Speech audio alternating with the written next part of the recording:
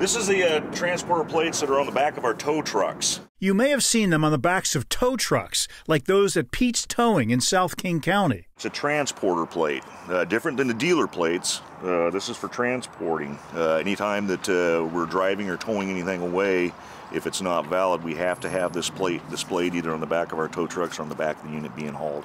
Criminals are using Washington transporter plates to conceal crimes like theft and drug running. The Washington transporter plates 2, 3, 4 years ago started becoming more popular. About 2/3 of the people who were stopped with the Washington transporter plates had criminal records. In May, we revealed records showing at least a half dozen eastern states have filed hundreds of complaints with the Washington Department of Licensing, DOL, about crimes involving Washington transporter plates. I know from my experience that people that are involved in the drug trade, transporter plate, dealer plate, those are highly sought after. The person's using it to conceal their identity because they're involved in criminal activity. This was one that that I didn't know about until you brought it to my attention. I was glad to hear it. And as it turns out, the department was aware of it already. State Representative Steve Kirby of Tacoma has now introduced House Bill 1269.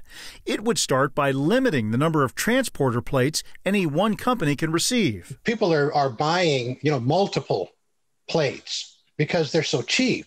These guys just buy them and then just start handing them out like candy to their people who basically commit criminal acts. Our investigation uncovered the case of Gerald Scully of Connecticut, who ordered Washington plates in the name of Yakima Auto Transport, a fictitious company he created.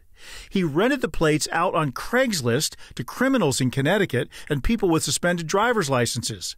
He easily got dozens of plates from DOL for a small fee. What did they cost? Like $2 or $3 a piece? That's not very much for bad guys. House Bill 1269 would limit a company to 3 sets of transporter plates and raise the fees to cover the actual costs. The transporter tags allow a criminal to have a valid plate on their car that comes back to a fake company, a plate that is virtually untraceable. Our investigation showed that even when caught, DOL took little action against offenders. I think the bill needs to include some disciplinary action. The Department of Licensing, which declined interview requests, has never explained why it didn't act after years of complaints about transporter plates.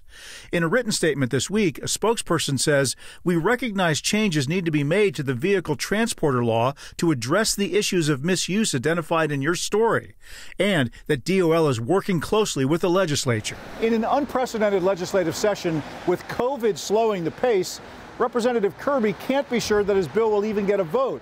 But he's confident that DOL is now making enough administrative changes that it can keep licenses out of the hands of criminals, both on the roads here and in other states. Chris Ingalls, King 5 News.